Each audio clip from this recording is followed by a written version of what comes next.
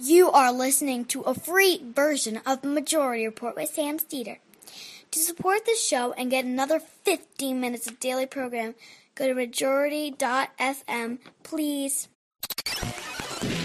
The Majority Report with Sam Steeder, where every day's Casual Friday. That means Monday is Casual Monday, Tuesday, Casual Tuesday, Wednesday, Casual Hump Day, Thursday, Casual Thurs, that's what we call it, and Friday, Casual Shabbat. The Majority Report with Sam Steeder.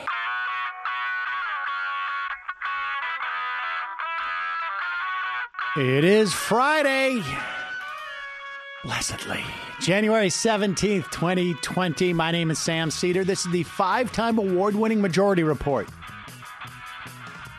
We are broadcasting live steps from the industrially ravaged Gowanus Canal in the heartland of America, downtown Brooklyn, USA.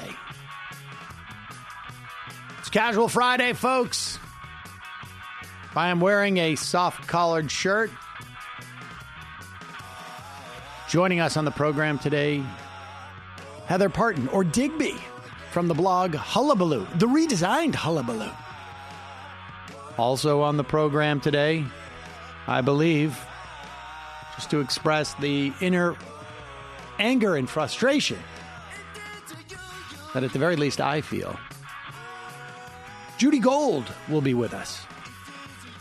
Meanwhile, Lev Parnas says that Donald Trump's lawyer, John Dowd, told him to take one for the team. Impeachment and vulnerable Republican senators can't keep up with the gusher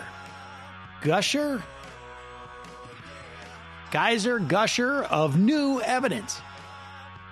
Meanwhile, Florida Supreme Court imposes a poll tax on former convicts. Bernie Sanders catches Biden and passes him by a hair among registered voters nationally. The Pentagon reveals that actually 11 troops were injured in last week's Iranian missile attacks.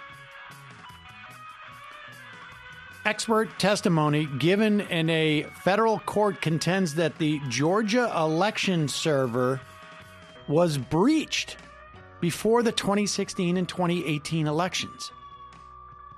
Meanwhile, the Russian government resigns en masse to let Pooty-Poot rewrite the Constitution in convenient ways. Matt Gaetz accused of designing a point system game of sleeping with State House staffers. And a massive review of single-payer cost estimates show that Medicare for All saves. And as Virginia preps for a militia assault on Monday, Democratic Socialist delegate Lee Carter has to head to a safe house over a right-wing conspiracy theory and massive death threats. All this and more on today's program. Ladies and gentlemen, welcome to the show. You know, having been a longtime student of right-wing talk radio, broadly speaking, but of, they're vacuuming early today. That's fantastic. Of right-wing talk radio, I know that if you listen to Rush and Limbaugh, strategically, and what they tell you, when you talk to radio consultants, they always say, you got to make it sound like there's a couple of things you got to do.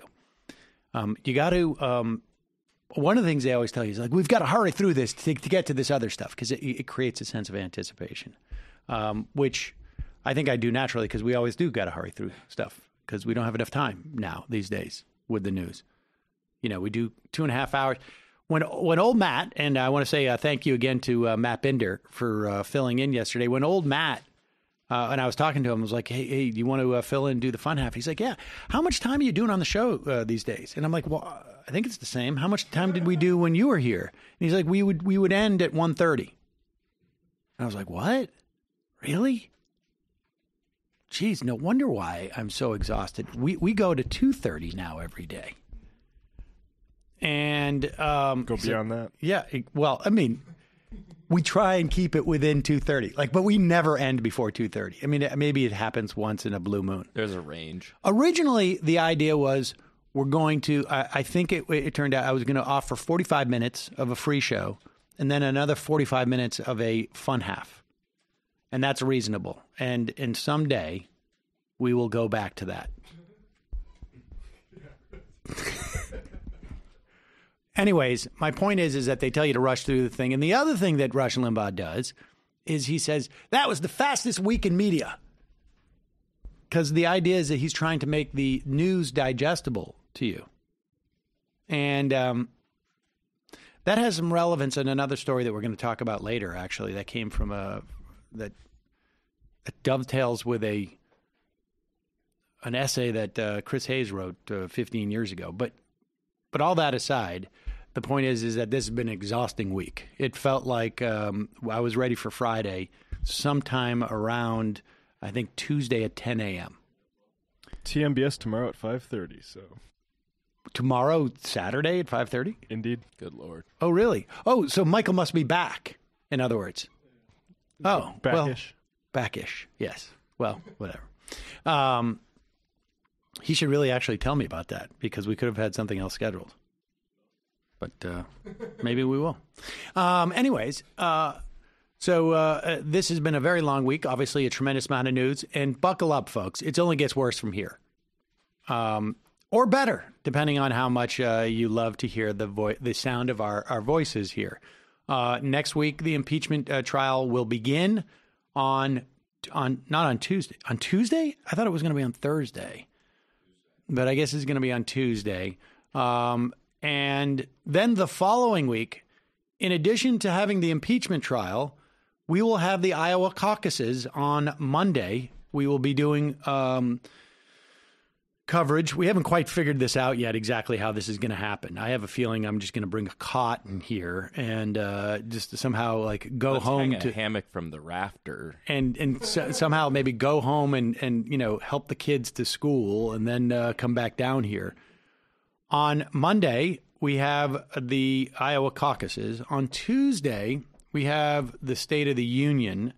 On Friday, we have a debate that is taking place, the Democratic debate. That's on February 7th. Now, we're now 2 weeks out now. So all that will be happening. We have the impeachment and this and that. And so that's it's sheer insanity around here. And I want to thank all of you for being with us and supporting the program. We have announced we're now live on Twitter. And I think we'll probably do that for a while like this. But of course, our revenue is primarily made in terms of video. We're on Twitch. We're on Twitter. We're on everything that starts with a TW that we're aware of. We're also on YouTube. YouTube is the only place that we get any revenue from the video, but we're trying to expand the reach of the show just for the sake of expanding the reach of the show. And on YouTube, we've been getting a little bit demonetized as of late. It's unclear why. Sometimes these happens. But that's why I want to just say I appreciate all of you who have joined the show, become members, supported it. We give you, we deliver you the audio on, cut of commercials, and you get the extra content every day, and it's all on demand. But at the end of the day, your support by becoming members is how we do the show. And, we don't spend a huge amount in trying to configure all sorts of bonuses. We try and do it as it comes up. But at the end of the day, when you become a member at jointhemajority.report.com, what you're basically doing is you're supporting our ability to do all of this. And we are doubling down on the AM Quickie. You will notice over the coming weeks that we're upgrading all sorts of different elements of it. We're getting it out earlier in the morning. We're tweaking it editorially a little bit, make it a little more fun, just a little bit, not too much. But it's a great way to keep up with the stories that, with all this information that's coming out. It's a great way to just keep up so that you don't feel like you don't know what's happening out there. We'll talk about that Hayes piece a little bit, but one of the elements of it that's interesting is the idea of there are people who like politics, who are interested in it in the same way that people are interested in other hobbies per se.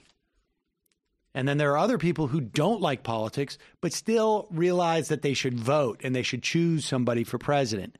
And that's going to come up and be salient later. So Rachel Maddow had this 2-part interview with Lev Parnas. And the first was Wednesday night. The second one was Thursday night. I did not see all of this live yet. I've only watched clips at this point of Thursday night because my daughter had a music recital. She did great. But after the first night, one of the things that struck me was, why is he doing this? It was unclear. And then was also curious as to if John Dowd still represented him. I think maybe we talked about this on air yesterday. I can't quite remember.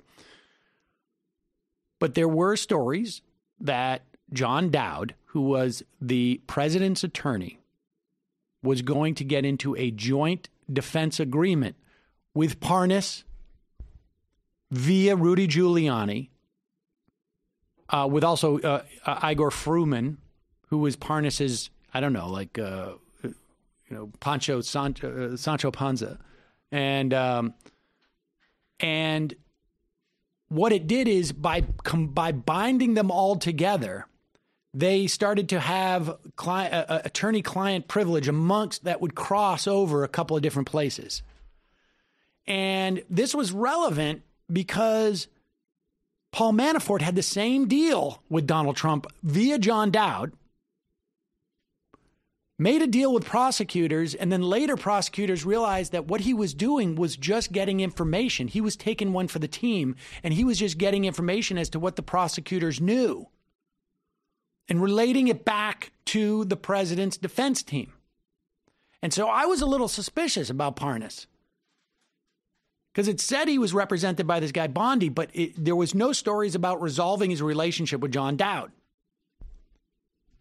And that was the big thing that came out of last night's, one of the big things that came out of last night. Apparently, Parnas fired John Dowd. Now, I guess it's conceivable that that's not true and they're still working together. I don't know, but that would be highly unlikely.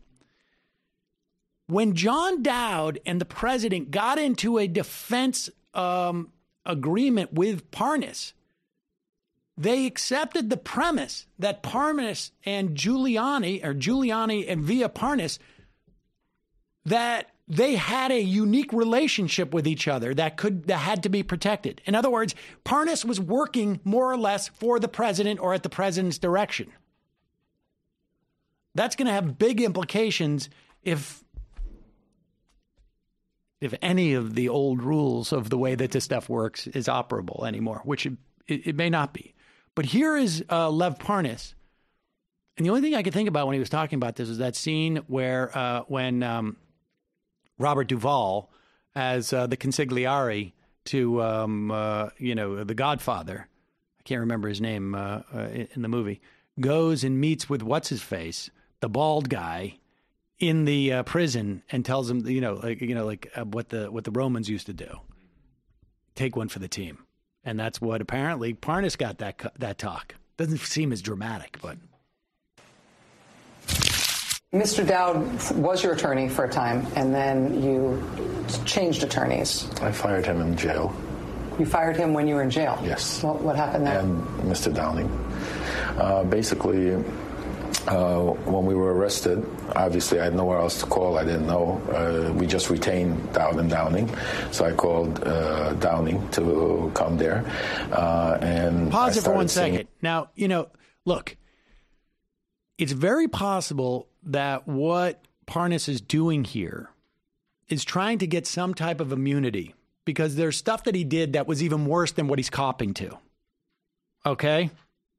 And so you've got to be very, very careful. I don't think he's telling any lies per se. I think he's omitting some things, although some of these things could also be lies. So you have to be very careful, right? But like just even that moment where he says like, I called and then he stopped at what he was saying. And he said, he didn't know when he got arrested, he called somebody and maybe it was Giuliani and maybe it wasn't, but somehow he got in touch with the president's attorneys. Now, I don't know why he doesn't want to reveal that or whatnot, but remember, the whole thing about Parnas here is that he thinks that he's being set up by the Justice Department to be the fall guy for the president of the United States. And, you know, we've heard all these things about the Southern District of New York is so independent. They practically call it a separate agency from the Justice Department. You know, there's a little bit of a question here. You know, we don't know who to believe, but there's some truth to this stuff. All right, so just go back. Go ahead. When we were arrested, obviously I had nowhere else to call. I didn't know. We just retained Dowd and Downing. So I called Downing to come there. And I started seeing in the process of the bail stuff, the way things were going on, that they were more concentrating on, I didn't feel that they were trying to get me out. And at that point, I had a meeting with John Dowd and Downing inside the jail.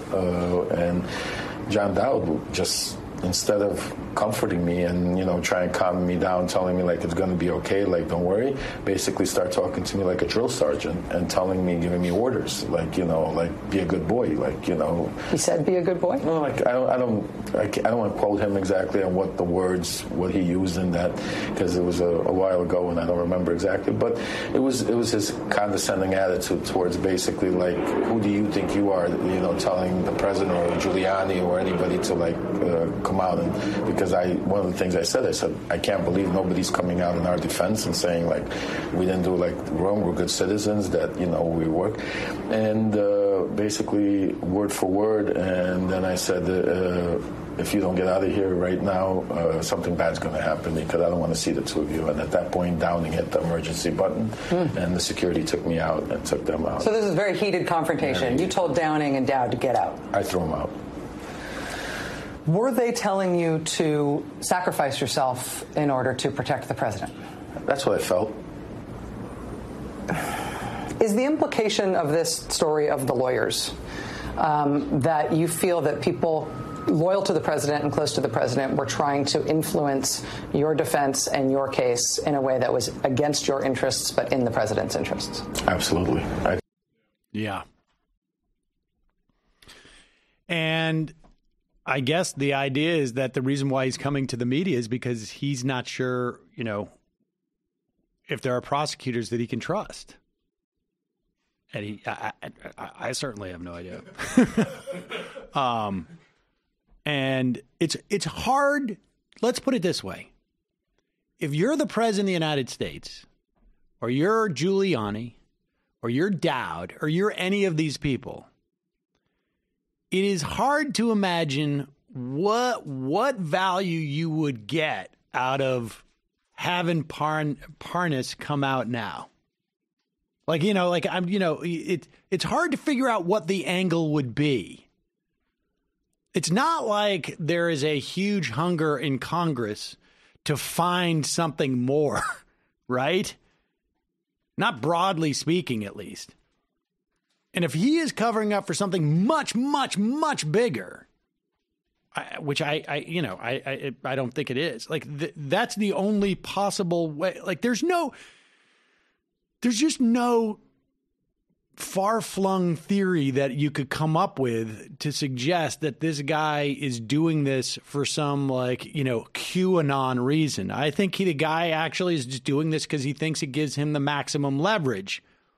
And against what he doesn't think that, you know, he thinks he's going to be the fall guy for this, and he's trying not to be. What you can believe of his tale, I don't know.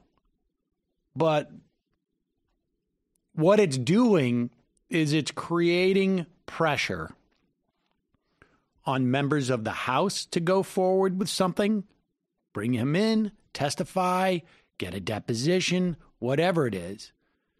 And as that becomes more intriguing and involve more intrigue, it puts more pressure on those Republican members of the Senate that I have been arguing for, ad nauseum, is what impeachment is about, really, in terms of the material benefit that we're going to get from it. It may hurt Donald Trump down the road, may not. I doubt it. Maybe it does. It upsets him. It certainly keeps them busy. It keeps the Senate. This is going to be the longest break, I would imagine, that the Senate has taken from shoving right-wing justices into the courts. And so if it's like 5 less justices that are, judges, I should say, that are in the federal courts, that's enough. Dayenu, as we say at Passover. But what it's also going to do is hurt these senators. And when I say these senators, go Google the least popular senators in the country. And, 4 out of 6 of those are on that list. 5. Joni Ernst, Susan Collins, Martha McSally. She's finally done it. Should give yourself the bugle. Yeah, horns. I know. Where the thing's broken. We got to get a new iPad. Martha McSally, Tom Tillis, he's crept up a little bit. And Cory Gardner, they're all apoplectic right now. And it only gets worse for them. And I got news for you. They're hoping that voters are going to forget these votes. Whoever's running against them, the voters are not going to forget these votes, because people are going to pour a lot of money into ads that are going to remind them about these votes. That's the bottom line. So like I say, folks, a tremendous amount of news out there. One of today's sponsors is News Voice. It's the first entirely open, crowdsourced, and democratized platform for news. You can download the app for free at newsvoice.com/majority. Look, we have a situation where we have intense media consolidation. Hard to keep up if you don't do this professionally to know the biases that exist in certain types of media. Corporate bias, right-wing bias, even, left-wing bias or perspective, completely biased towards facts. But that's just my own editorial there. But News Voice helps you keep track of this. It's a free crowdsourced website and mobile app. It lets you create your personalized news feed, maintain a clear picture of where your news is coming from, what political slants may exist. This, if you want to learn to be a critical reader of the media, this is the way you do it. Over time, you start to see certain assumptions that are baked into stories, and you do that by comparing them from different perspectives. News Voice is fueled by its community of users. They contribute to the platform by fact-checking, submitting stories and sources that are missing, upvoting stories, and writing story summaries. You can also comment on stories and debate politics with other members of the community. And through staying active in the community, you can level up. You earn perks on the platform. The News Voice Play feature lets you listen to your personal news feed every day. They have customizable audio news playlists, and it's your own personally tailored radio station for news. News Voice is a next-generation news aggregator and social media platform that values transparency, good journalism, and productive political discussions. Get totally free access by going to newsvoice.com/majority. Put a link underneath this video if you're watching on YouTube. Check it out, folks. Also, I am super excited about the weekend because it means that I get to sort of unplug for a little bit. The way I'm doing it these days is through Skillshare, which is sponsoring the program today. Anybody who goes to skl.sh/Majority Report 5 is going to get 2 entire months of totally free access to Skillshare's entire library, and they have thousands of online classes. It's an online learning community for everybody from creatives to freelance business owners to entrepreneurs to people who just want to get better at their hobby or learn a new skill or learn a new hobby or whatever.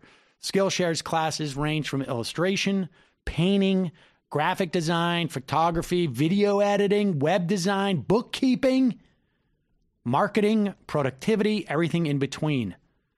Skillshare's video lessons let you learn at your own pace, and you can fit in any schedule. They have classes for all skill levels.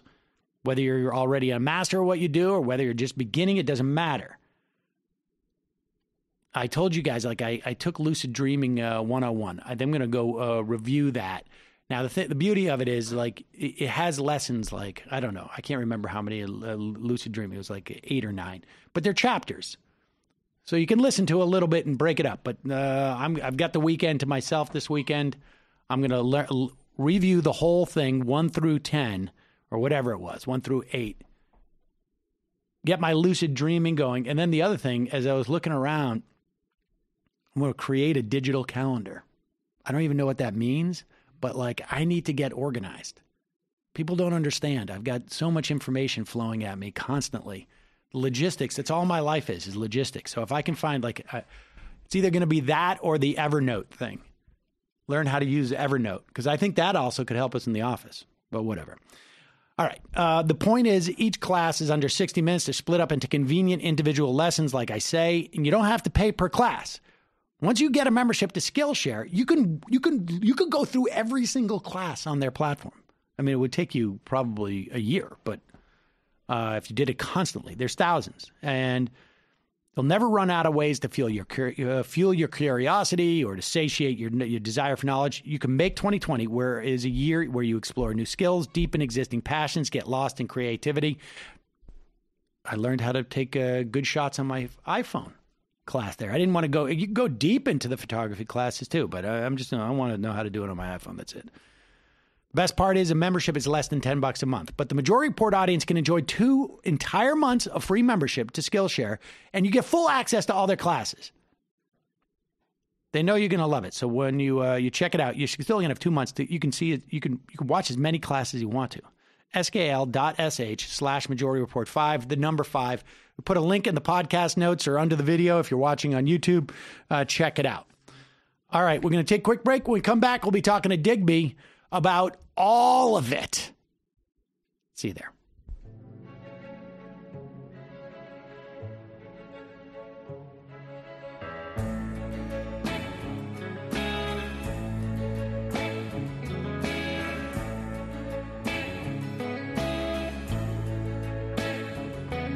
This is the next century where the universal's free. Find it anywhere. Yes, the future's been sold. Every night we're gone. And to karaoke songs. How we like to sing along, though the words are wrong. It really, really, really could happen. Yes, it really, really, really could happen.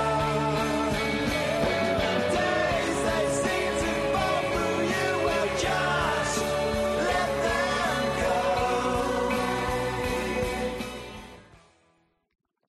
We are back. Sam Cedar, the Majority Report.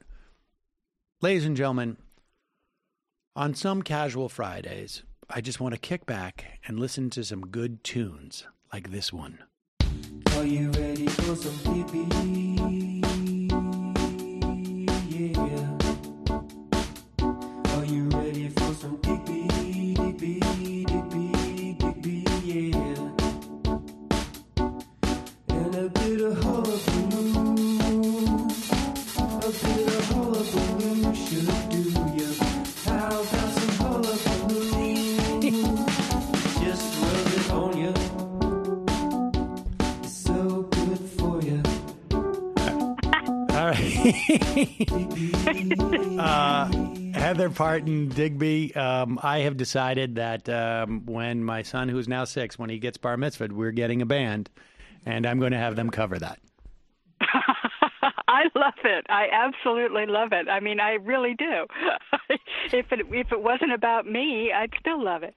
I honestly, I can't help but picture like a lot of people my age and older dancing at a wedding or a bar mitzvah to that song. That's right. So Heather, let's see. What could we talk about this week? I don't know. Let's just start with what, there was a debate this week. There was basically the breach of the non-aggression pact between the left candidates in the Democratic primary. We got to touch on it a little bit. I don't want to go too deep into it because, you made a great point when we were talking on Ring of Fire Radio this week that like there's 10 other stories and you can list them. But your take on this, I mean, and I think I've made it clear to people that I think there's a multiple of scenarios. I don't care too deeply about any of them. My assessment was that this was there was an attempt by the Team Warren, I think, to prove that she was strong enough to overcome what I think they may assume is a concern among, and I think this was geared towards Biden and Buttigieg supporters who have her rated second and maybe choosing Biden and Buttigieg first because they're afraid that a woman can't win in this environment or that she's not enough of a fighter. And I think she was trying to prove to those people that that's what I think that's what this was about. I thought it was ill-conceived if that was the case. If it was just sloppiness, then it was sloppiness, which is problematic. But, to the extent that we have any feedback in terms of polls, it doesn't seem to have helped much. But what's your take on this? Well, I mean, I have no idea what exactly happened. I don't think anybody does, but I'll be honest with you. I mean, these, primaries at this stage almost always get, just a little bit ugly. It's the nature of the beast. They're tired. They're working 24/7.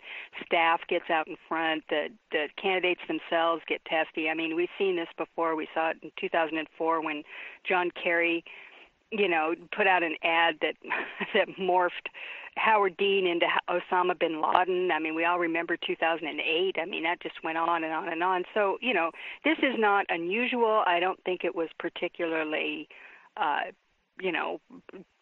rude compared to some of the other stuff that we've seen in primaries. So I'm not particularly concerned. I think this will blow over. But I have to say that, and I'm going to criticize the media a little bit. I get why why partisans, why Warren people and Bernie people would be up in arms. If you're heavily invested in a candidate and this kind of thing happens, you get really upset, when things go this way. And I get that. It's always like that. But the media decided that they were going to put that at the top. I mean, they, last week it was, Meghan and Harry. And this week it was this handshake as being equivalent to the cavalcade of stories that are absolutely overwhelmingly more important. For instance, Australia has burned up. It's burned up, and it's burned up because of climate change, and it's burned up because of horrible political leadership that basically put the needs of the coal industry in Australia above everything else. And they have this guy who he was, fairly recently elected, the prime minister there, who, he believes in the rapture for one thing. He's a super, extremist religious, zealot, who is also in the pocket of the coal industry. And, I don't remember, the American media really just kind of, whatever. It is not. That was a dead canary in the Australian coal mine for the rest of the world, and we basically sort of ignored it. I mean, we had the Russian government just resigned this week. All of them, because Vladimir Putin is consolidating his power and may, name himself president for life. That's important. It's something that really we should be looking at. And we had, we were almost on the brink of war last week. I mean, clearly, we weren't just almost. We were on the brink of war last week with Iran. That story has not gone away. Everything that happened in the lead up to it, and in fact, yesterday they just revealed that there were 11 injuries in that at one of the bases. These guys all got concussions, and they don't know if they're going to be okay. That's a big problem. And the lies that led up to that haven't been fully unraveled. So I guess what I'm just saying is, I get it. I understand why people care about this. I care about it too. It's not that I don't care. But Honestly, it's not. We are living in this whirlwind of important, vitally important news around the world and in this country. And by the way, I didn't even mention what's going on the border. They're now transporting people from the border down to the center of Mexico and leaving them there. That's the latest ploy that they're using down there to keep people from trying to come over the border. That is exactly what they did during the Operation Wetback operation back in the 1950s. People die when you do that. You take them away and drop them someplace that they don't have any idea. I mean, it's cruel. And Donald Trump, by the way, talked about that on the campaign trail. So I'm sure he and Stephen Miller got a big kick out of this new latest one, which they're doing in concert with the Mexican government. I mean, this whole thing is just awful. And so, I realize that we're in the middle of a primary campaign and it's very important, and we have to we're going to fight through that over the next few months. But to me, it's just it's down the list of about at about 20 of things that I'm actually caring about at the moment. I think Warren and Sanders will work it out. I really do. Did you even mention the impeachment, and not just the impeachment, but then this whole new sort of like massive dump, which of information, which could range from implicating Pence and Barr in not only in the Ukrainian sort of escapades, but to believe Lev Parnas, Bill Barr is running basically a criminal enterprise out of the Department of Justice.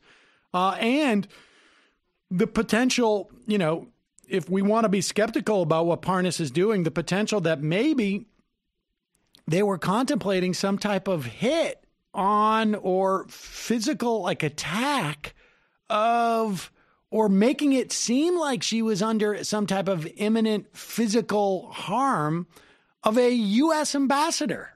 I mean, this, it's nuts. Well, or if you want to just do a sidelight, you could talk about hey, folks, guess who's defending the president? It's the same team who defended Epstein in his case down in Florida. Dershowitz and Ken Starr getting the band back together to represent the latest freak.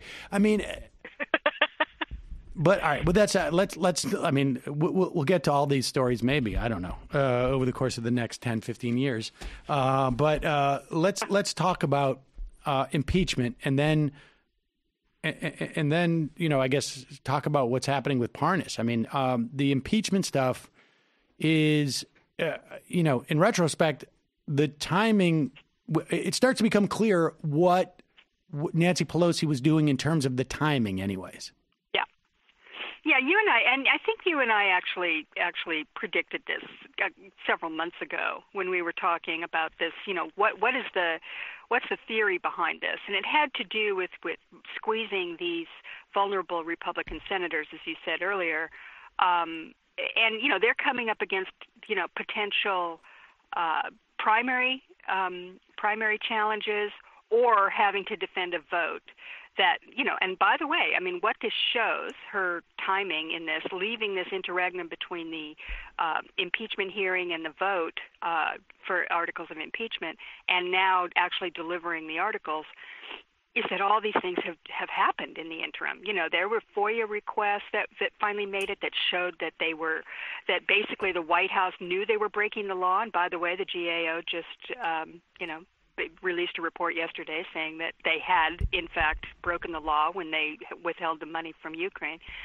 But all these other things, I mean, and I've been saying from the beginning, with this Parnas-Giuliani thing was always going to be, that story was just barely bubbling up to the surface when they voted for impeachment. And since then, these Ukrainian shoes have been dropping one by one by one, and it's really starting to pile up, including, of course, this big bombshell with Parnas. So what these Republican senators are faced with is, if I vote, against the president, am I going to get a primary challenger?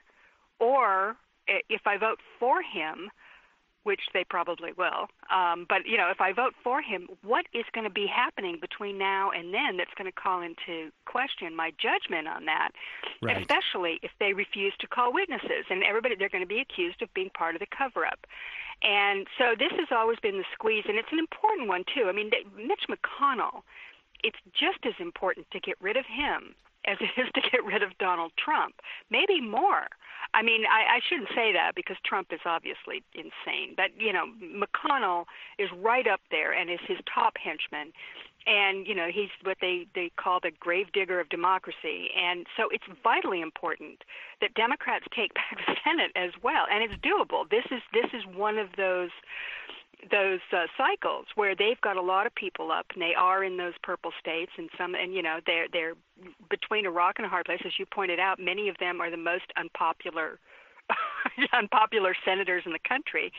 So this is important to do that. So I give Pelosi, and I have to assume that Schumer was involved in this strategy as well, that I give them some credit for doing it the way that they did. You and I had our differences and all along the way, but in this one respect, I have to give them some credit. So, here we are now, on the eve of the trial with all this new information spilling out. And, as you point out, I mean, I don't know what to believe about Parnas. He's obviously a shady character. He's been involved in all kinds of stuff that is questionable. And so, you have to you have to be very skeptical about what he says. But as all the prosecutors have been saying on TV, guys like, former Justice Department officials and whatever, they go, hey, when you're making a case, you often have to, use testimony from criminals because they're the ones who know what the other criminals are doing. Right. So, this is just the way that works. The way you do it, though, is you corroborate what they're saying. And in Parnas's case, he's got a lot of receipts. I mean, you look at these text messages and you look at the documents that he's provided, all the pictures, everything like that. Trump says he's never met him, or, he's only taken pictures with him, doesn't know the guy. It's obvious to any sentient person that he did know the guy, and that there was, there's videotape of him, there's all this other stuff, and, that alone is new information that's vitally important to this impeachment case. Well, we don't even need to, it doesn't even matter if they knew each other. We know that Donald Trump signed off on his defense attorney getting into a joint defense agreement with him. And it's like, you don't do that for random people, right? It's not like John Dowd is coming to Donald Trump and saying, hey, there's a guy, he got busted for low-level drug offense in Iowa. My grandmother and his grandmother, they were good friends at a pinochle. They used to get together for pinochle. Would you mind getting into a joint defense agreement with this guy? Oh, yeah, well, as long as, your grandma says it's okay. That doesn't happen, right? You don't get into a joint defense agreement with someone you don't know. It's just absurd. And people have to remember, he's been in custody, or at least all these documents that he has have been in custody for 3 months now. He got picked up in October. Well, it was definitely before Halloween because I went as Parnas on Halloween. So it must have been, mid to late October. So, it's not like he's sort of reverse engineering the story now.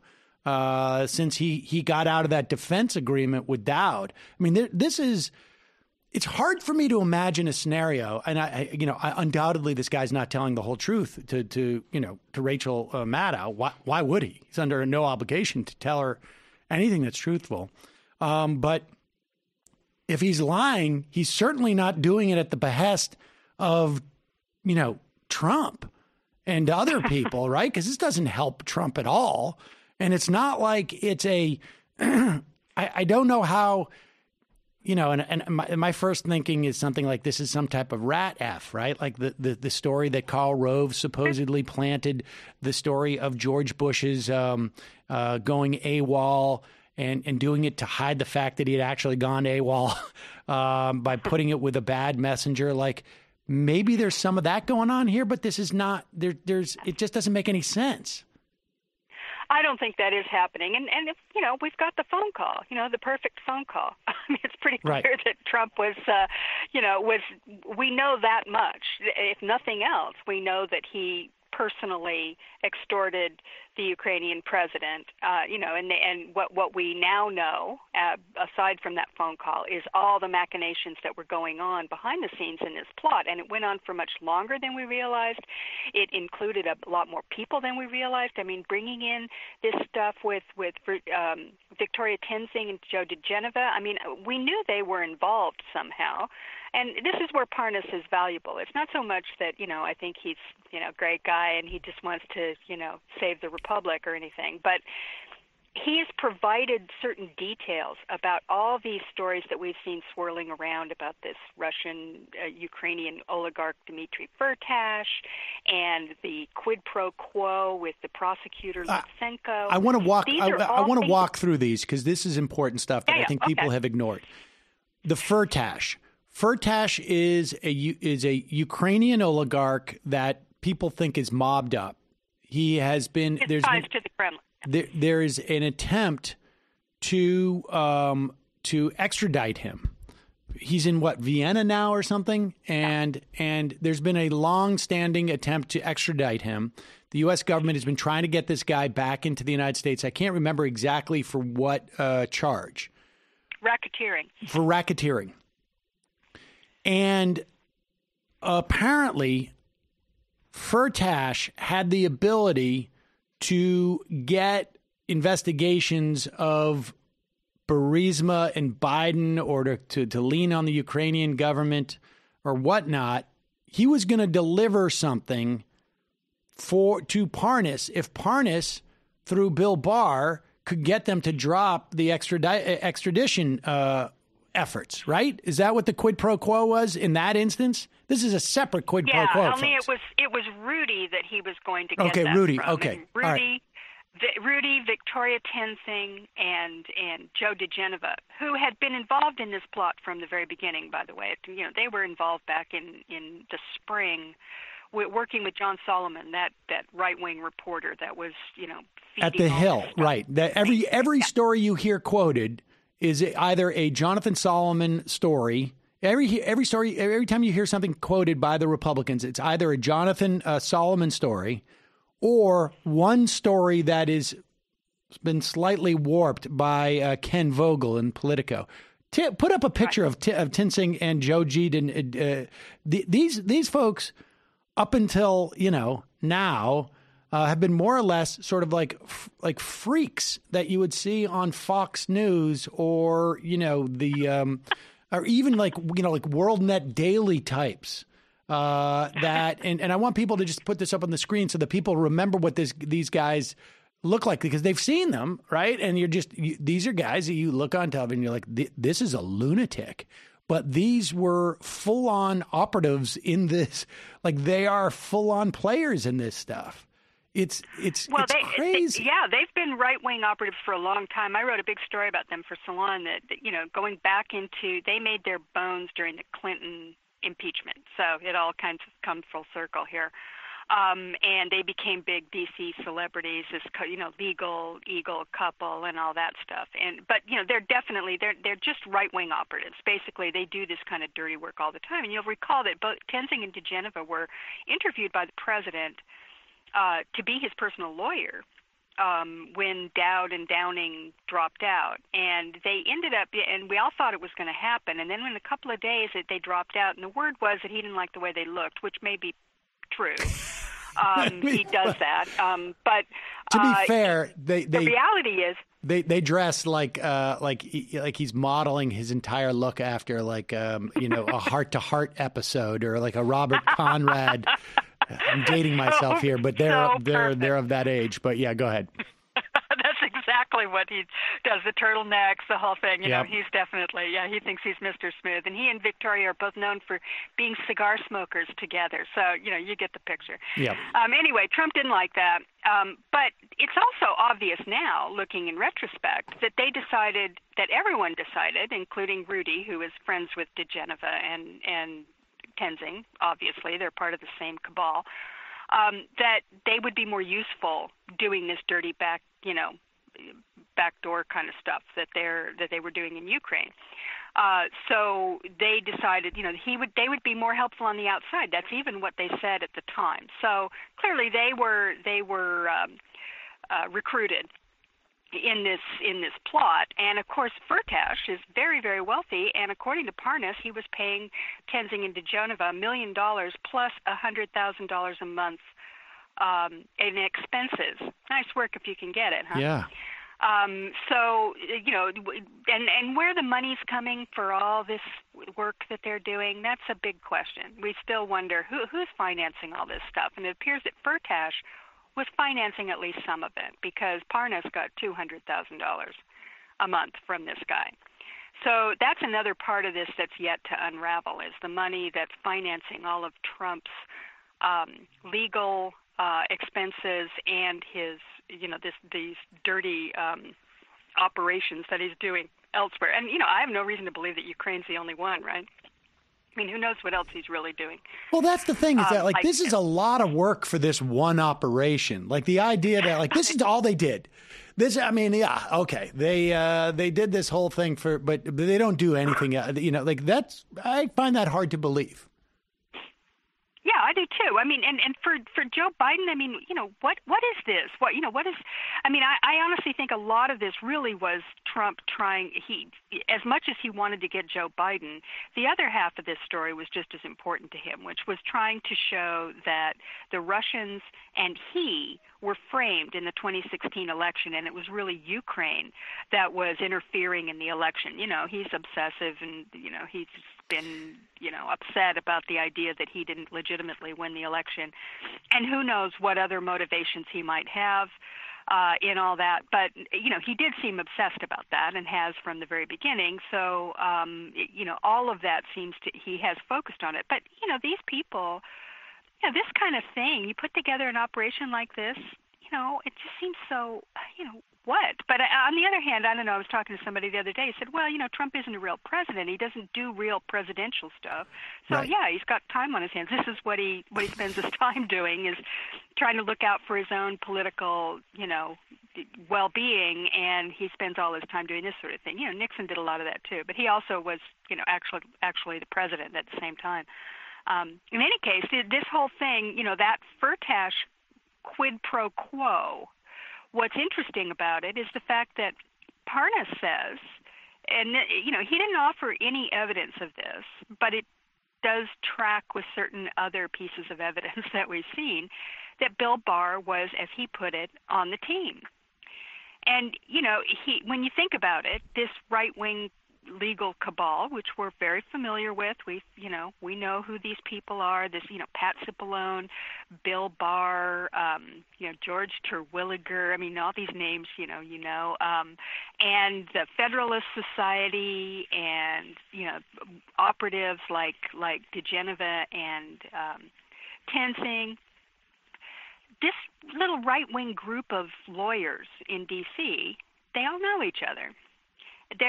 Rudy Giuliani, I'm sure he's part of that too, even though he wasn't really a D.C. player, although I guess in recent years he's become a super, lobbyist for foreign, tyrants. But Parnas suggests that, Barr was in on this. And right. When you think about it, he'd almost have to be if they were going to deliver to Firtash what he wanted, which is right. lifting of the extradition order. Who else could manage that? Other than the president, who could try to get Barr to do it, and Barr himself. So, you're looking at a situation where you go back and look at what Trump said in that in the perfect phone call. He said you can talk to Giuliani or Attorney General Barr, and that starts to look a little different under these circumstances, right? Right. It starts to look like that's another of the quid pro quos that was having to be delivered. So that one is very, very interesting, and it dovetails with what Parnas was saying about his own fear of the U.S. Justice Department in this whole thing, and that Trump has consolidated power in the Republican Party and in the government, largely because of his naming of Bill Barr as Attorney General. That's where the muscle is coming from. And when you think about it, that's true, right? I mean, this Bill Barr is now his Roycon protecting him. He was looking for does, one, and he found it. Yeah, and he found it. All right. So that's quid pro quo one, and then there's another one too. Yeah, I mean, there's so much here, and we will tease that out over the coming days. I mean, there's two things I want to just touch on before we wrap this up. One is, what do you think is going to happen with all this information in terms of whether it's going to actually make it? Is it just going to run? Are we just going to hear this story parallel to the impeachment? A, and B, I want to talk about, I think, what is a huge failure by, you mentioned giving credit to Chuck Schumer. I have no idea how much Chuck Schumer was even read into any of what Nancy Pelosi was doing. I think he was just like, look, as long as I don't have to come out and I'm going to vote against the new NAFTA because that might maybe put Elizabeth Warren in a tough jam or something like that. I mean, who knows why he did that? Maybe he's just afraid of getting challenged in the primary. But Chuck Schumer, if I was Chuck Schumer right now, what I would do is take 5 minutes from the statements and the press statements I'm putting out about, what I've done for, consumer advocacy on, now you can have a different type of rolling suitcase on your air flights or whatever it is that he's working on this week. And use some of that camera time that I'm constantly seeking, and talk about how Mitch McConnell is trying to hide this process from the U.S. public. They're allowing like one camera in there. They aren't allowing reporters to come out and file during the hearings. I mean, this is talk about low hanging fruit. Chuck Schumer's getting all clever with all these different procedural votes. Why not do the biggest procedural one of all, which is, hey, this has got to be transparent. The American public deserves to see this. And not only is there value in that politically, it seems to me, there's also, there's a material benefit at the end of that, which is you want all of these things that are going on to resonate for months and months. And if people don't see it, there's no way for the news to cover it. That's absolutely true. And the last part is really what's important. I mean, the news cannot cover this if they're not there and they're not able to sort of, give feedback to the country. I mean, look, it's going to be dull on a certain level. I mean, when you're on a jury, for instance, I mean, I've done it a few times. You're there's nothing else going on, right? You're just sitting there, you're looking at the evidence, you're very highly focused on it. And even then it's kind of hard to keep your concentration. If this is just one single static camera and a bunch of people droning on, and maybe, you don't even hear most of it, it's a real missed opportunity. Because I remember in the Clinton trial, and that one went on, by the way, for something like 6 or 7 weeks. I was riveted to it, but I'm not sure how many people actually watched the whole thing. But it was, for the most part, I think, people had sort of knew already because of the Starr report what the actual case was. Right. I don't think that's true this time. Yep. I think this time it's really important how they present this case. And, briefly getting back to Parnas, one of the things that that the House managers and their lawyers, I'm sure, are pulling all-nighters is trying to put together a timeline where they can fold in this evidence that Parnas has given in the documents, if not his testimony. And I don't know if they're going to interview him or not, but if they have all these documents, and if they put those in there with what they know from the FOIA requests and from their own evidence and testimony during the hearings, they got to work pretty hard to get all that stuff together. But that kind of a timeline, laying out a case the way that you would in an opening argument in a trial, in a normal trial, that's exceedingly important. And they have to find a way to engage the public on that as much as, because that's what this is really about, right? We know that Republicans, they're all, they're whores. They're not going to, there's no way that they're going to get 13 Republicans to cross, maybe Right. a few to cross to get witnesses or to vote against him or something. But this is not, the outcome is already determined. So this is all about trying to present this to the public. And I agree with you. I do not know exactly how all this is going to come out. The one thing that I do think is it probably important to remember is that we thought that some of the people who might be House managers, people like Jamie Raskin, who's very good at sort of, sorting out and who know the case backwards and forwards, they're not on the team. So they will be working with the media, I assume, to explain and try and, they'll have these panels with Claire McCaskill and God knows who else, Right. But hopefully they will have some of these people sitting there who know the case and who can, help explain it to the public, because they're not going to be involved in the trial itself. So, that's my one, I'm kind of clinging to that, hoping that there will be at least some ability of... But why do I barely know this? Why did what I just say come as a surprise to 90% of the people who heard my voice? Why do we not have the Democrats, why are they not saying, what is Mitch McConnell doing? The point is to have this in the Senate, not in the cloakroom. This is... Right. Cover up. Yes, that should exactly. be the mantra, right? Exactly. It's annoying. I mean, it's not. It's worse than annoying. It's more political malpractice. It's just like I'm sorry. The whole point of this exercise is there's two aspects of this. There's you hold him to account because you want to at least pay some homage to the idea of accountability, and they failed on that accord, as far as I'm concerned, by not including a whole host of other articles of impeachment in this. Even if it was it would be too hard to explain these other things. You know what? Put them in there just so that history knows that you've done that, right? I mean, you don't want to defend those? Fine. Just put them in there, and so that history knows that we have created some accountability. You kidnap children. You try and ban Muslims. I mean, a whole array of different things. Emoluments. Corruption. You're putting corruption. money in your own pocket. Your kids are crooks. I mean, it's all there. Then the other half of it is completely political. And, some of those benefits are very distinct and tangible. We want to have a Democratic Senate. We're going to make them take hard votes.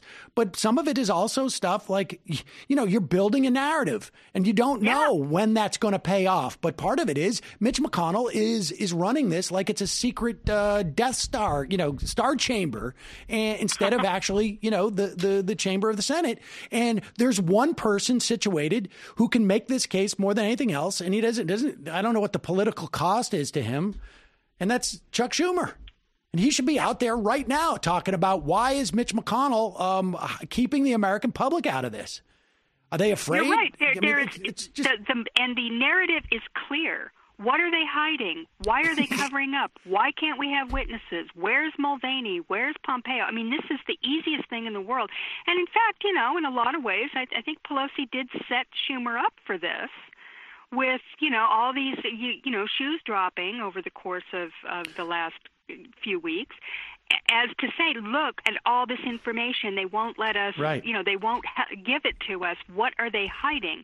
And that's the narrative. And they could take that all the way into November. This was a massive cover-up by the Republicans. Yeah. In the meantime, Chuck Schumer's probably got to work on some bike lanes out in Long Island or something. The leader of the Senate, he's Democrats. got important things to do. Kitchen table issues. Exactly. What can I say? The Baileys told me not to say anything. They were really upset about these bike lanes. Digby, thanks so much for your time today. As always, a pleasure. My pleasure. Thanks for having me, Sam. Bye-bye. All right, folks, we're going to take a quick break. God, this is incompetence. Be the leader of the Democrats in the Senate or let somebody else do it. And this is just like have a press conference, which, Chuck Schumer, it's like, You could remove 90% of his brain mass, and the one thing he would know how to do is to walk up in front of a microphone, based upon his entire career. All right, we're going to take a break, and when we come back, Judy Gold is going to get more angry than I am. That's why we have her. Be right back.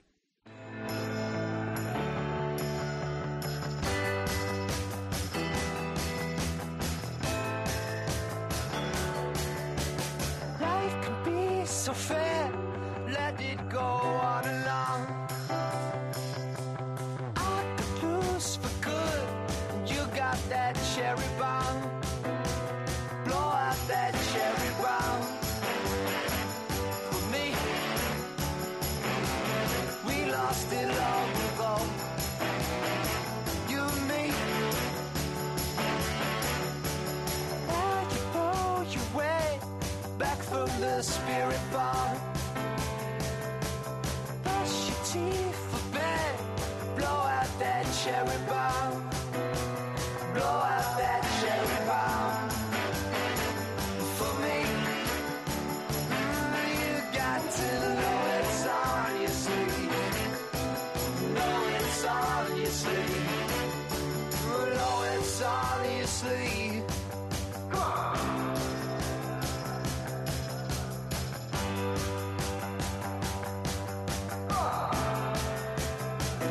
It was the longest day that I ever known. I watched you start that drive alone. Blow out that cherry bomb. For me, it's gonna burn right up your sleeve. Burn right up your sleeve. Oh, so there you go again, out in your dressing gown. Get yourself to bed, blow out that cherry bomb. Oh, life could be so fair, let it go on and on. So, ladies and gentlemen, I mentioned earlier when we had Digby on that it is my hope to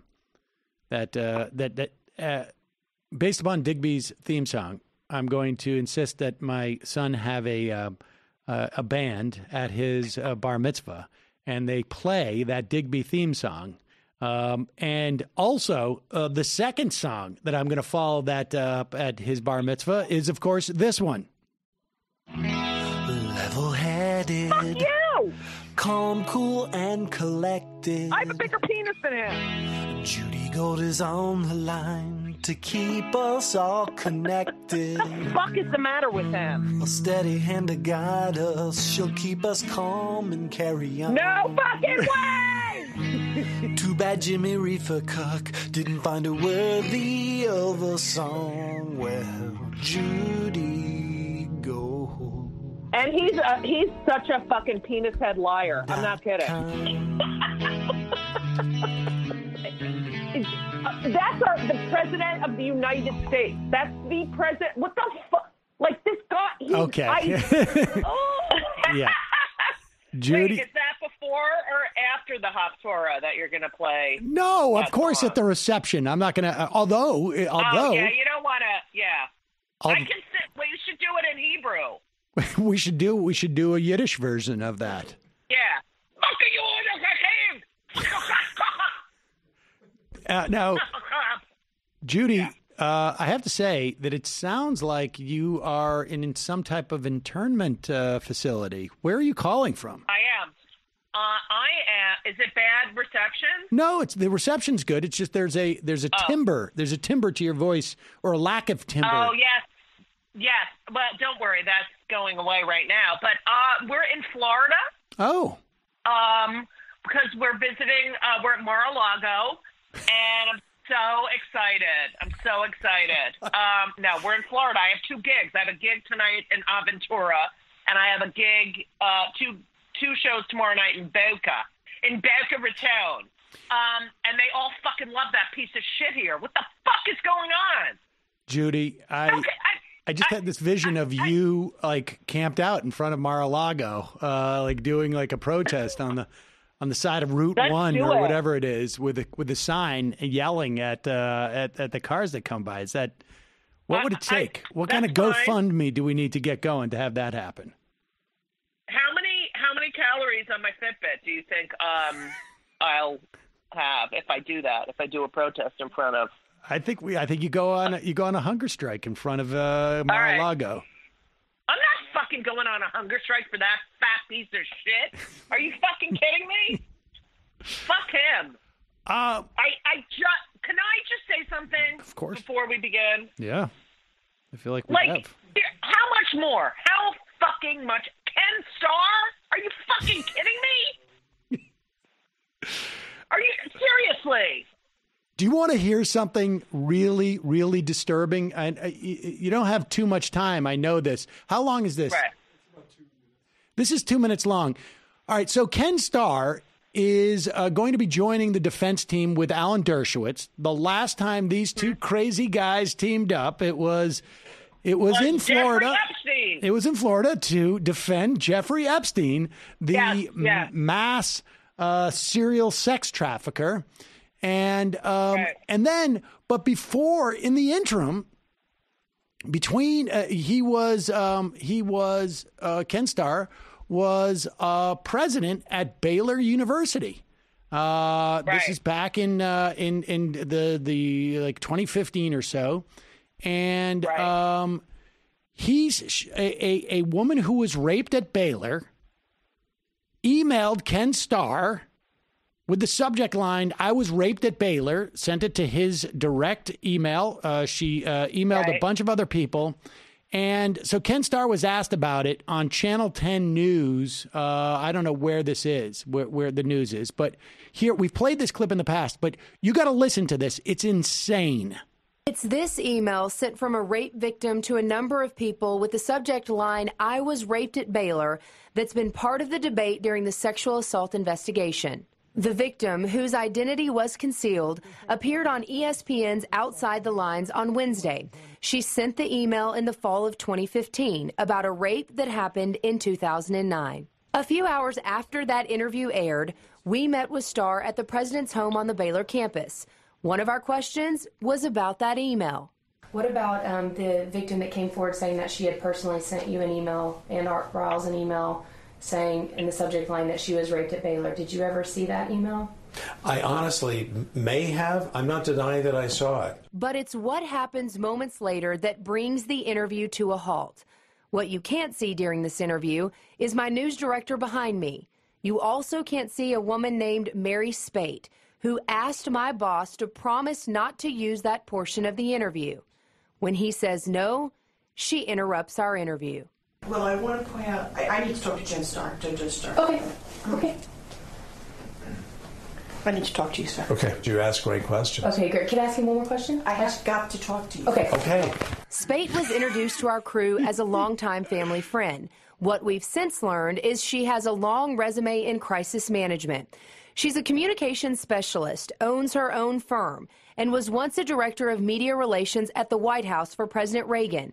She also coached Starr while he gave testimony to impeach Bill Clinton. After a few minutes away, the two returned.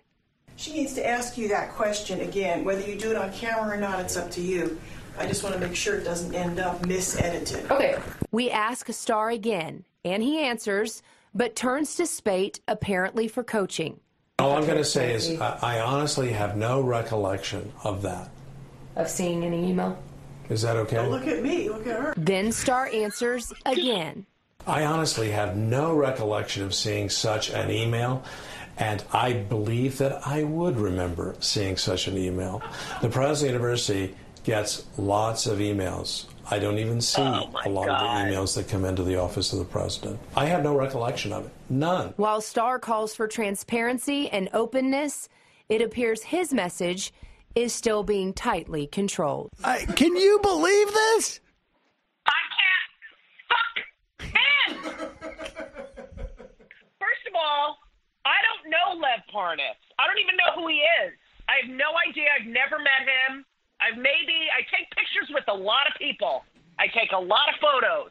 You know, I'm president. You know, I meet people. I take photos with them. I fucking sexually assault them. You know, I don't remember. You know, that's also exactly what Devin Nunes says about Parnas. It's almost identical, these things. They're just, I mean, but here's the thing. You can't, there's such a, how can you fucking defend these motherfucking lying pieces of shit? How can you defend them? How can these Republicans stand there when they know? Come on. All right, Lev Parnas might be a fucking scumbag, but Trump is a bigger scumbag. You know, it's like, and everyone in his fucking cabinet is in the fucking, well, not in his cabinet, but you know, all these people that were part of his campaign are in the fucking jail. It's, he doesn't have a cabinet. It really is like, you know, I mean, if Parnas is telling the truth of some of what he's saying, I mean, and I think it's, you know, you know, Trump gets them all involved. Nobody's going to be here unless you're part of the team. You know, it's just like it's all just Serpico. It's just like, you know, it's that crew. It's here's the thing. Here's the thing. The fact that person coaching Ken Cunt Starr is a woman is even fucking worse. You know, what do these women hate themselves? Fuck. And Susan Collins, let me tell you something. She better fucking do the right thing. What? No, she's not. Come on. Come on, Judy. I know, she won't. Seriously? She won't. I love Sarah Gideon. She's running against her. Go donate $5 to Sarah Gideon. Anything. She's fucking great. And she's my neighbor's cousin, but she's really great.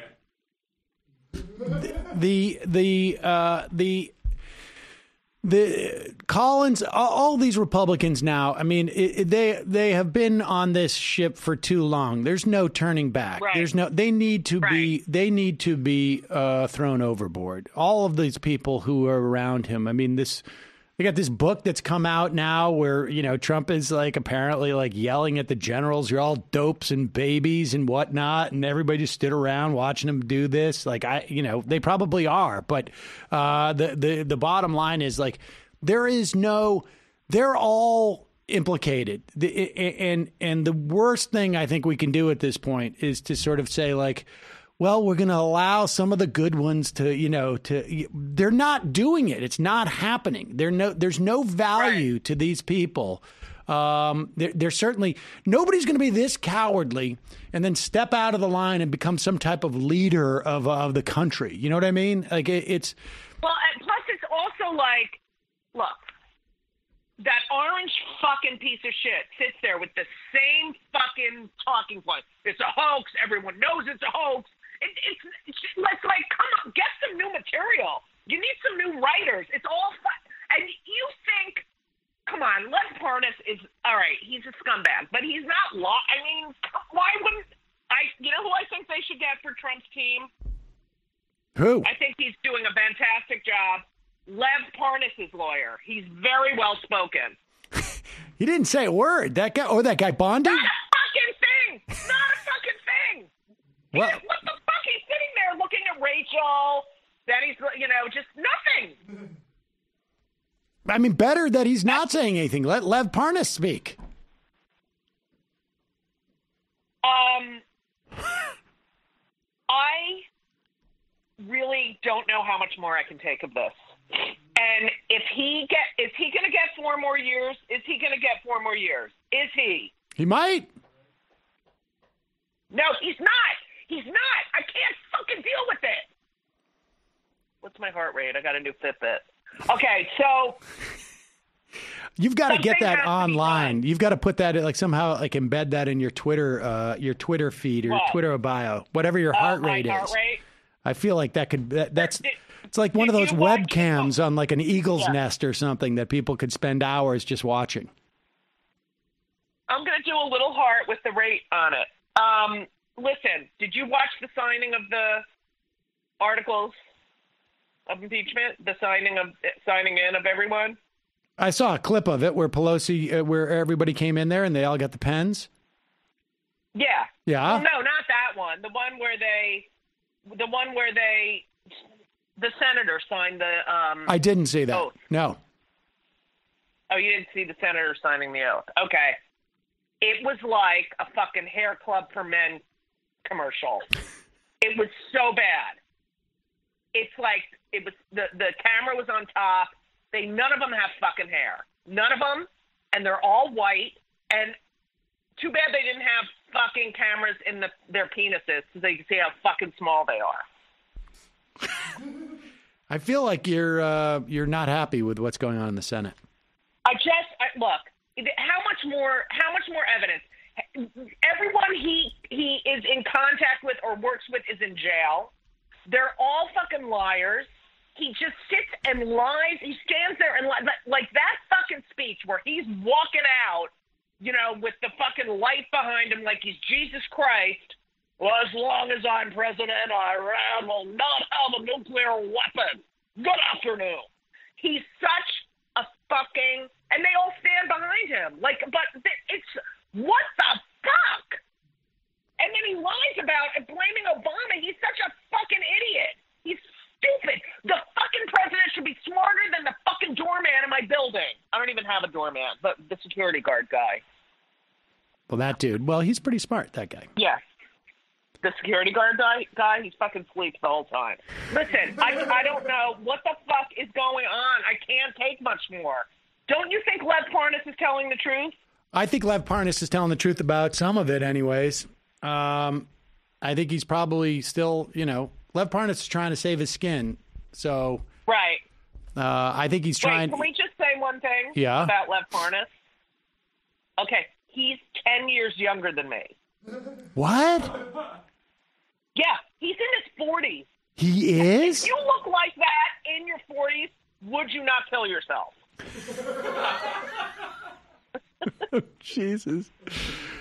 He's younger than me. Yeah. I know. He's young. He has 5 kids. I want them to interview Igor, and they can have 2 cameras, one for each eye. Wow. How old? Wow. Lev Parnas is 6 years younger than me. 47 or something? Yeah. 46? Yeah. Wow. And Igor has one eye on the right and one eye going the other. Yeah. They're just fucking disgusting. And how about how Giuliani is not on the lawyer list? Oh, you mean in the impeachment? Yeah. Would you put him on there? I wouldn't. No. But Sam. Yeah. How is this happening? How is this happening? And then the Democrats are having stupid fucking fights. Like, it's ridiculous.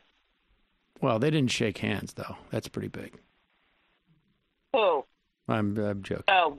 Sanders. Wait, the funniest part was when Tom Steyer goes over and goes, hey, I just wanted to say hi. Oh, yeah, good. Yeah, all right. Hi, Bernie. Yeah, good. I can't right now. Exactly. Okay, good. Thanks. Bye. Yeah. All right, good. That's okay. Yeah, I have other things to do. How many times do you think Tom Steyer? How many times do you think Tom Steyer has had anybody react to him that way? The billionaire comes up to you. He wants to say, I just want to say hi and shake your hand. Yeah, good. Thank you. Bye. Yeah, Tom. Listen, I don't have time for this shit. Right. Bernie Sanders it was funny. Bernie Sanders is probably like the only person that Tom Steyer has come in contact with in a decade that isn't excited at the prospect that maybe he'll give him some money. Right. I know. It was so like miserable Jewish. Like, I can't right now with your bullshit. This is why Jews have a hard time keeping home healthy. Exactly. Tom Steyer is going to sign up as hi, can I get you? Can I get you? Get away from me. Can I wipe your ass? I can't right now. All right. Listen, I know you got to take a phone call at 1:30. Just quickly, though, tell me about who you're doing shows for in Boca and down in Florida. Okay, well, I hope I'm not doing shows for people who love you-know-who. Right. But tonight I'm in Aventura at the Aventura Cultural Arts whatever center. Is that And is that a then town, tomorrow night- Aventura? What? Is that a place? I don't know what that is, Aventura. Is that a city? Aventura. It's in Florida. It's like North Miami. Okay. All right. Of course. Yeah. It's in North Miami. It's called Aventura. Right. Okay, then I'm in Boca. Right, Boca. I can't right now. And I have at the Boca Black Box Saturday. I have 2 shows. My album dropped today. It's called Conduct Unbecoming. Oh, I wish my soundboard worked. It doesn't work right. Oh, wait. There we go. I got 3% on it now. That's great. Wow. Yeah, thank you. And, I'm overweight, but I'm going to lose a little weight. And I can't take it anymore. I can't, fucking Lindsey fucking Grant. I can't. They're just fucking assholes. Like, I just want to go up to these people and say, what is wrong? Look at these fucking scum. He doesn't even know what Pearl Harbor is, you fucking idiot. Well, if you do that, certainly videotape it. Oh, I will. Judy, have... Yeah. Yeah. Well, do you have to go, or you don't have to go? It's 1:27. Sam, I can't. Good. What? Well, I don't want to make sure. I know you told me at 1:30 you need to make phone call. It's 1:27. All right, but they're going to call me at 1:30. Okay. Look. All right, good. And what do you want from me? Good. All right, good. Yeah, good. Well, I mean, I'm going to say that to everything now. Just Boca is like, there's going to be a lot of I'm curious as to the audience you get in Boca. Is it because I associate Boca Raton with like grandmas and right. I had driven down there from Connecticut down to Boca Raton when I was in college because I wanted to not pay for any place. Stayed with my buddy's grandma in some gated, like retirement community type of thing. And we went out to Tequila Willie's there. Is Tequila Willie's still in that parking lot or wherever it was? Okay, Sam, I'm 57 years old. I don't fucking care about Tequila Willie's, okay? Well, but they have shooters. They have waitresses coming by with holsters and shooters, and they take it out and they just pour you a little Tequila Willie. Oh, yeah, good. Yeah, good, yeah. Listen, but who comes to the shows? Like, are there young people there? I'm telling you right now, yes. Oh, okay. I'm telling you, a lot of gays have moved down here. There's a big, huge gay population. You think we're young now, Sam. You're like, oh, we're at the age, and the snowbirds, they're coming down. And Sam, I don't know if you realize you're fucking old. You're not like going to Tequila Willie's anymore. No, that's all I'm thinking about. I hear Boca, and I'm like, Tequila Willie's. Here's the thing. They're still around. You know how when we were younger and you were like, you'd meet someone's grandparents and you'd be like, oh my God, they're so cool and hip and blah, blah, blah. And then you'd meet other people's grandparents and they lived in Florida and they went to dinner at 5, Right. Our generation is now splitting in 2. Like, we're at the age where it's 55 and older, Sam. 55 and older. I'm not there yet. The retirement. Close. You're very close. I know. I have a 6-year-old child, for God's sakes. When's the bar mitzvah? Not for 7 years. Oh, fuck. Yeah. I'm screwed. I was like, boy, that went fast. Not quite. All right. What about a bat mitzvah? That already happened. Mila had her bat mitzvah. And how was it? It was good. It was good. We didn't think to play your theme song there. Well, how many people were there? Wasn't huge. I had Aerosmith right. play. Did she? And so we cut back on the Did she read dinners. out of the Torah? Did she? Oh, yeah, of course. Were you proud? Yeah, moderately. What? Did you cry? Yeah, of course I did. You know I did. All right. I know. It's so, like, you can't believe it. I can't believe it. It's been 2 times where I've basically been brought to tears. One was her bat mitzvah, and one time when I was on top of when I was on a mountain, we were snowboarding together, and I was waiting for her to come down. And I was just about to go down like one of those really steep, sort of like double blue diamond trails or whatever it is. Yeah. And I was waiting for her, and I was like, going to tell her, okay, now look down the hill and, get a notion of how you're going to go down. And she just went right by me, and I realized, like, oh, my God, she's better at this than me. And she doesn't need you. No, I mean, by far didn't need me, but was better at something that I taught her to do. And that I found. So it was a competitive thing. No, it wasn't competitive. I was instead of proud. a- I was proud. I was proud. I was proud. Like she's surpassed me. You just said she was better than me, so I was crying. Okay? You didn't say I was proud. You said, okay, Elisa, no. Elisa's getting in on this. He's crying tears of joy because, she's a therapist. Don't be in a relationship with a therapist. I can't. Well, we've been listening to your show and watching your show on the phone. Well, good. Well, she's right. I was proud. Shut up. It was the one moment where I was like, "Oh my God!" Like that's why you have children, right? So that they surpass you and go further than you, right? That's like why you that's how you feed your sense of immortality. You have children so that they can take care of you and wipe the shit out of your ass and pluck your chin hairs. And, that's why you have children. That's the only reason. I wouldn't tell your boys that. Good, yeah, good. Wipe my ass. All right. All right. Well, I'll let Mila know that. Judy Gold. I love you. Please you do something. I can't take it anymore. I can't. Honestly. We got to do, I know the march is on Sunday, but we got to do more. We got to be fucking out there protesting.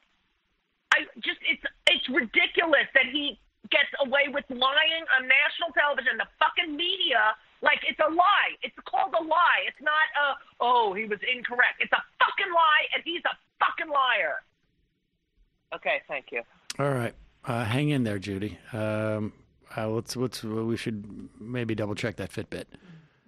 Appreciate it. Okay, Sam, it's now, it didn't go up that much. Listen, I just want you to know, and everyone over at Majority Report, that I have so many people. I had a guy at my show the other night that was in New York from out of town, and he was from Georgia, and he came to my show because of Majority Report. So I want you to know, I love your listeners, and I love your show, and you guys rock. Well, they love you too. I fucking hate that piece of shit. Hang in there, Judy. Hang in there. Thank you so much. Good. Yeah, good. All right. Bye. All right, bye. Judy Gold, ladies and gentlemen. Check out her new album. I didn't realize she had a new album. We'll put a link to that on our homepage. All right, folks, we're going to take a quick break and head into the fun half of the program. Just a reminder, you can support this show by becoming a member at jointhemajorityreport.com. When you do, you get the free show, free of commercials. And then you get the fun half. And this week, every quarter or so, we have a bonus that we put up. And if you're a member, you get the video, access to the video. We'll put the link in it one more time today, Brendan. Okay, in the Friday members post, the video of our coverage of the debate, and about halfway, 3/4 of the way through, Virgil Texas of Chapo Trap House came in, and I know we talked a little bit too much over the debate. We'll correct that next time.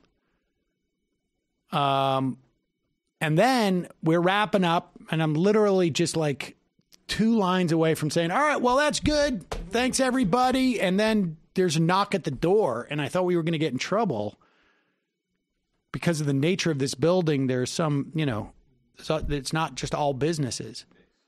It's a mixed-use building.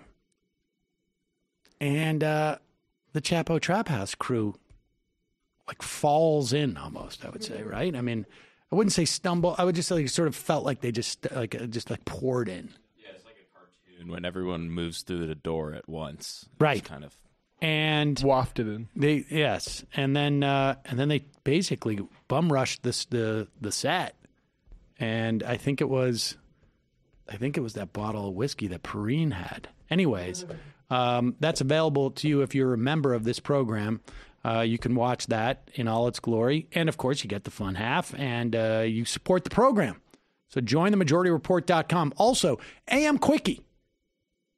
if you have not subscribed for free to the AM Quickie, do so now at amquickie.com.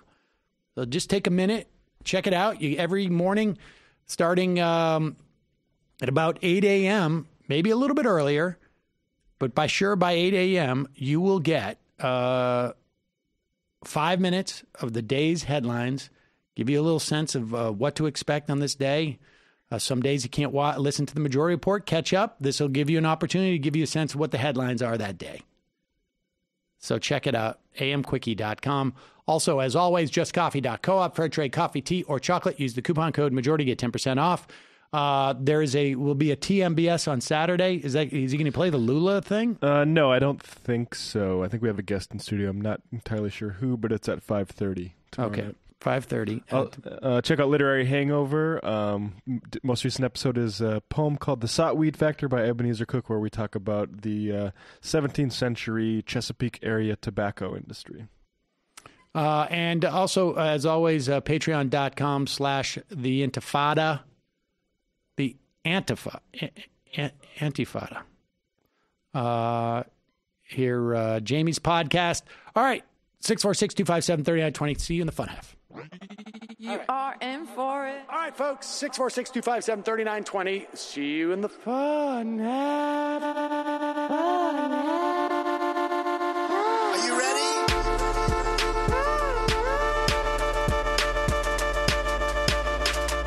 Who sent us this? Alpha males are back,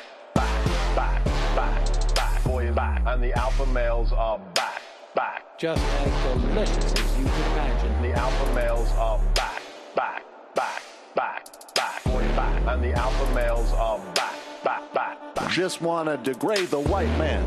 Alpha males are back. I take all of it in my throat. Alpha males are back. Almost says what? The alpha males are back. You are a madman. And the alpha males are back. I am a total cunt. Can we bring back DJ Dannerky's song, please? Yeah, or a couple of them. Just put them in rotation. DJ Dannerky. Well, the problem with those is they're like 45 seconds long, so I don't know if they're enough of a break. That's fucking nonsense. Hey, folks, reminder. I do not have Parkinson's. And the alpha males are... Psych. Fuck them. Almost says what? What?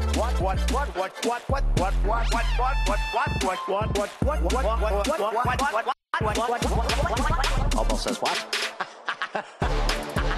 Hell of a lot of bank. Hell of a lot of bank.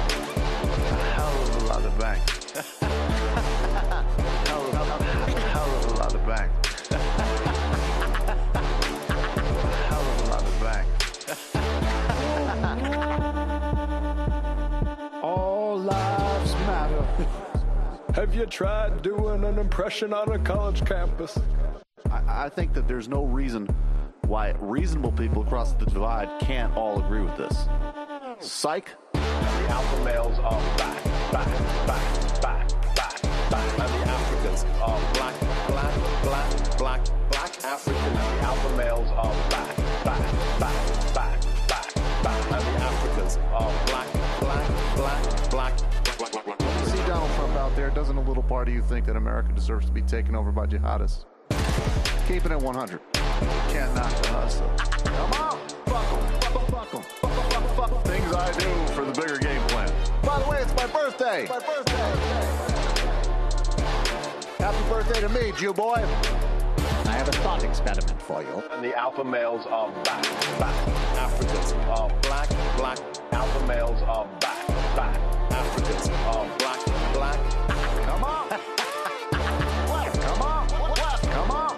Someone needs to pay the price for blasphemy around here.